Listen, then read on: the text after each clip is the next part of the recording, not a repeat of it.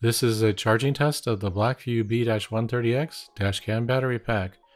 I'm using the provided 14 wire gauge charging cable, which has a connector, an XT60 connector that plugs into the battery pack with 2 electrical connectors only on it.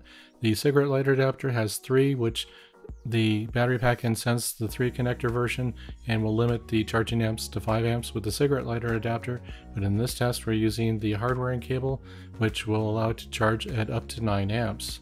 The load on the dashcam battery pack during this test is a Viofo A139 Pro 3-channel dash camera.